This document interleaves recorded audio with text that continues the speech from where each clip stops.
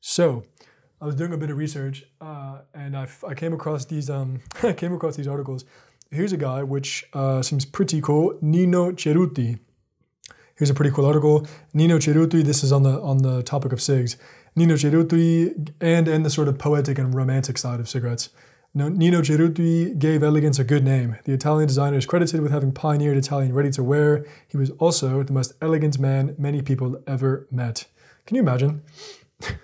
Can you imagine just you ask 100 people and they're like, what's that guy like? He's the most elegant man I ever met. Jesus Christ. So yeah, he became famous. He's sort of known as the patriarch of Italian menswear, I suppose.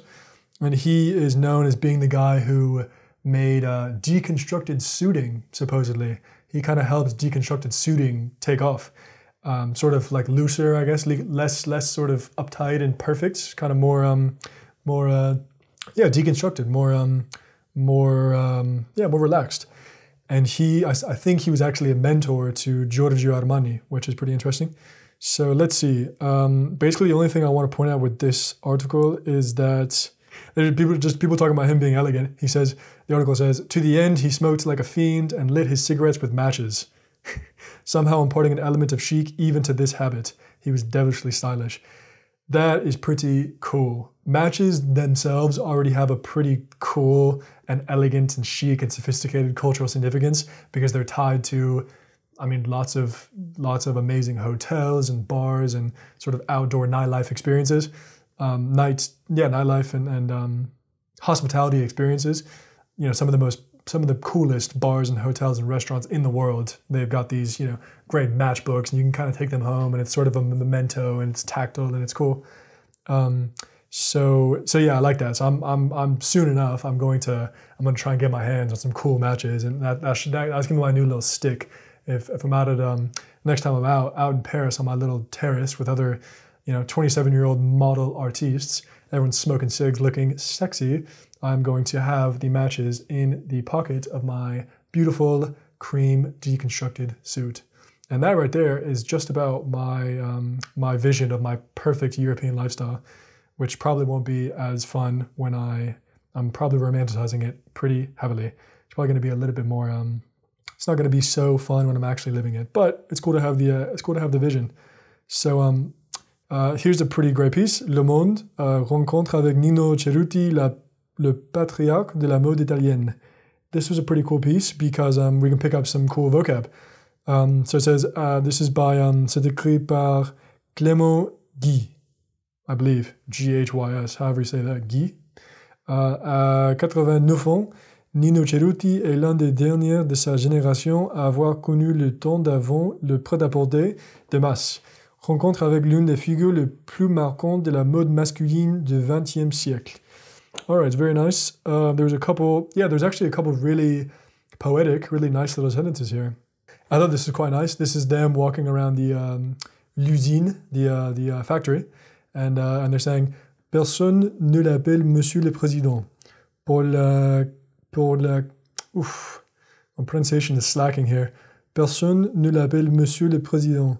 Pour la cantinière de la cafétéria qui lui resserre du tiramisu en douce, ou l'ouvrier qui le voit s'approcher des machines et caresser le tissu encore chaud, il est il Seigneur Nino. That was difficult to say. Oh my God. So anyway, I do like this this juxtaposition. That's a very cool little phrase. I like that. You got this the tiramisu, which is gives this nice light sweet kind of image in your brain, on your tongue, and then he's saying around the machines you've got the still kind of the still warm fabrics. That's a really cool juxtaposition, the tiramisu and the hot textiles. That's really cool. So let's keep it kicking. Here's another little sentence here. This is a quote by Cerruti. Je suis suffisamment âgé pour avoir vu apparaître ce qui vous paraît à tous aujourd'hui banal, traditionnel, voire vieux jeu, sourit-il, le visage enveloppé de fumée de cigarettes. That is quite nice. Le visage enveloppé de fumée de cigarettes. I like That's cool. That's a cool image. That's a cool image. That's the thing. That's the thing about SIGs, man. It's got an artistic. It has an aesthetic value. It looks really. It simply looks cool. I mean, that's why. Like, part of the reason that they appear so often in films. So that's nice. You know, you can imagine the you know, his face and kind of a hand. You know, the smoke kind of inky kind of blurring his face. Really cool image. This was quite nice. This was quite nice. And you might sort of laugh and find that this is all sort of overly sentimental, but hey man, you know, you gotta find some little pleasures in life, don't you? Il se console avec la filature de biela. Sur son bureau, il caresse des échantillons de nouvelles matières. Lui qui adore la laine pour des raisons familiales, mais se passionne pour le nylon ou les tissus techniques. Jusqu'à peu, il courait encore les salons professionnels, heureux de ne jamais quitter ce monde du textile qu'il trouve toujours aussi émouvant. Nous travaillons sur ce qu'il y a de plus proche de l'homme, sur ce qui touche sa peau. Nous travaillons sur ce qu'il y a de plus proche de l'homme, sur ce qui touche sa peau. That's quite nice. That's quite pretty. What is échantillon? Samples. Okay, little swatches. Not bad.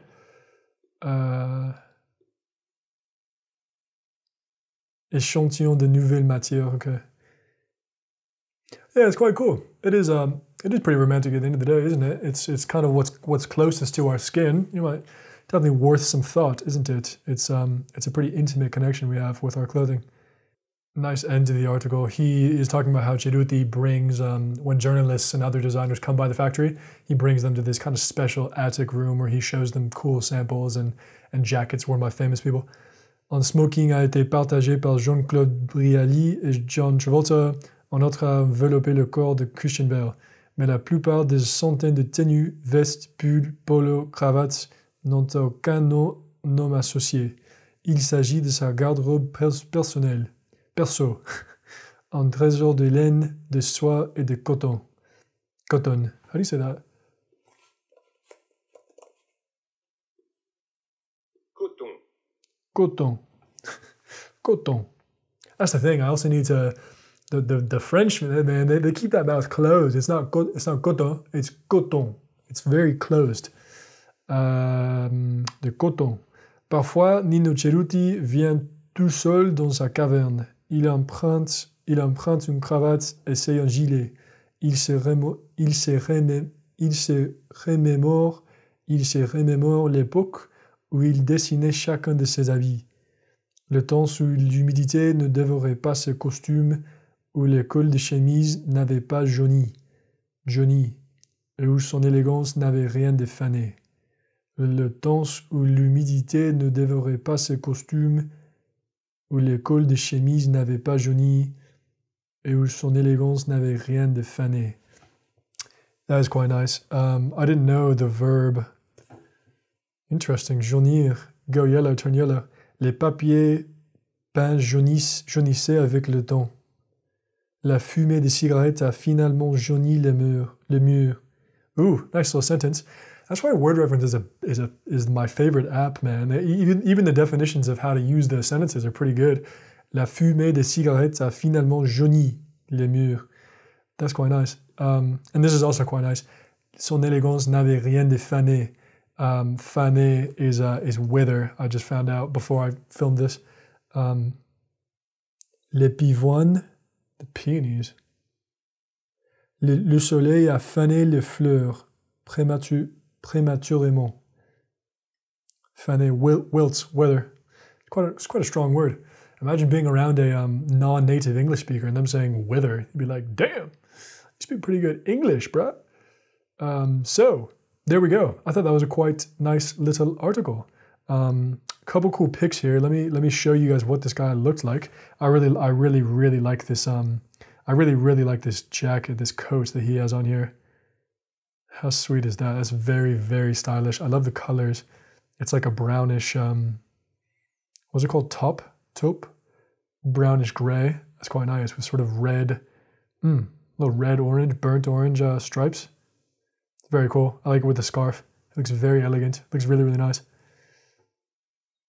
No black shoes. That's what I'm talking about, man. That's kind of, I'm trying to get into this sort of, I'm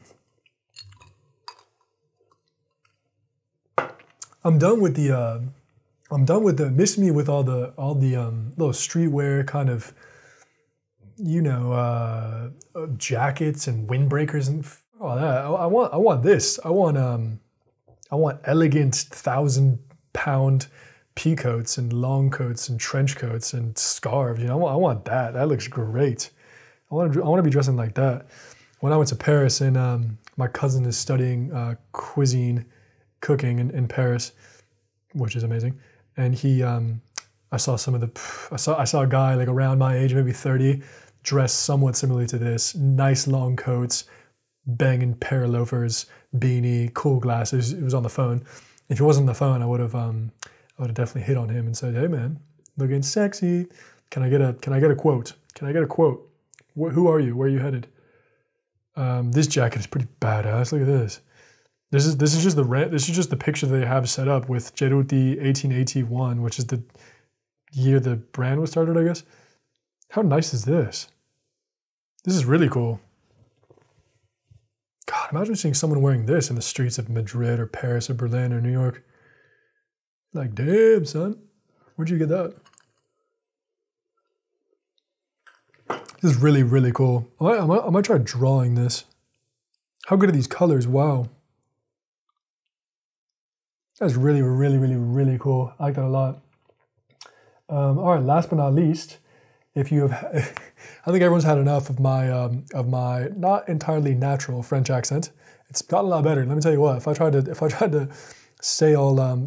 read the article 6 months ago, I would have really been fighting for my life. But let's hear some native French. This is an episode of Le Goût d'Aime, which is a little bit.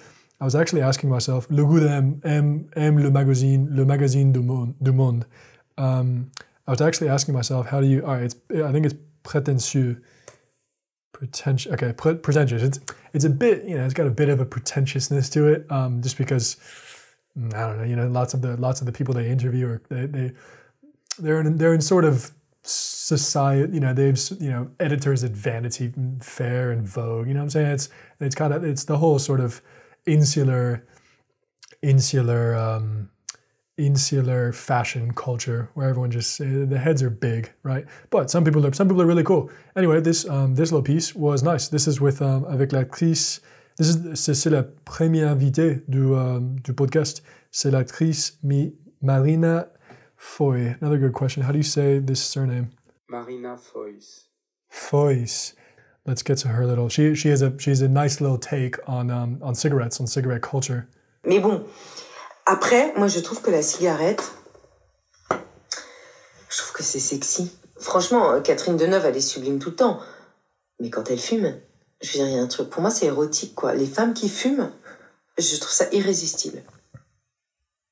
Et puis, je trouve que dans notre société d'aujourd'hui, normative, pas de gluten, 5 fruits, 5 légumes par jour, ça m'ennuie profondément, cette manière de penser que le bien-être, comme s'il venait d'un menu équilibré. C'est pas vrai, il y a des menus déséquilibrés qui sont beaucoup plus équilibrants que des choses équilibrées. Je veux dire, se battre sans arrêt contre ses pulsions, ses travers et tout ça, ça rend des gens qui sont fatigués. Moi, j'ai tourné avec des acteurs qui sont complètement junk. Donc, ils n'arrivent pas tout à fait à l'heure. Ils sont un peu bourrés, mais n'empêche que quand ça tourne, il se passe un truc. J'ai tourné avec des acteurs qui sont propres, qui arrivent à l'heure, qui sont polis et à qui je me fais chier. Ce que je veux dire, c'est qu'il n'y a pas de règles là-dessus et que les deux espèces de mantras de l'époque, s'occuper de soi et de aller dans des spas, le spa, c'est pas mon truc, quoi. Ouais, et essayer de minimiser tous les risques aussi, ça fait des goûts assez plats. Ouais, et ça fait des goûts plats, et puis moi, alors franchement, par expérience, sans avoir le goût du risque, le risque, il est tous les jours. Moi, des morts violentes et des morts brutales, j'en ai tout le temps dans ma vie. Donc essayez de me raisonner là où vous voulez, ça ne prendra pas, parce que mon corps, il a enregistré ces violences-là. Donc je n'arrive pas à... comment dire, je n'arrive pas à minimiser. Et en même temps, oui, comme vous disiez, vous avez traversé des choses difficiles dans votre. That's pretty cool. How hilarious is that pronunciation? Complètement junk. She really stresses that you. Complètement junk.